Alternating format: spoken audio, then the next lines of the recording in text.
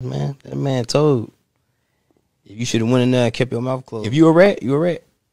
And if you rewind this clip a little bit, I looked into the camera and I told you, if you a rat, I hate you. Hello YouTube, and back at you with another video for you guys today. So real quick, let's go back to Gunna and Young Talk situation. So at first, I was thinking Gunna and Lil Durk still cool, despite the whole situation on snitching allegation. But it appears Lil Durk wasn't cool with Gunna's act of snitching on Young Talk and all that.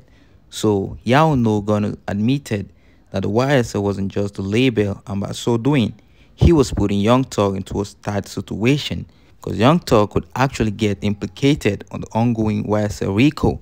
But for real, y'all really think he snitched or what? Because Gunna later came out saying he's the YSL, even though Young Talk haven't spoken yet.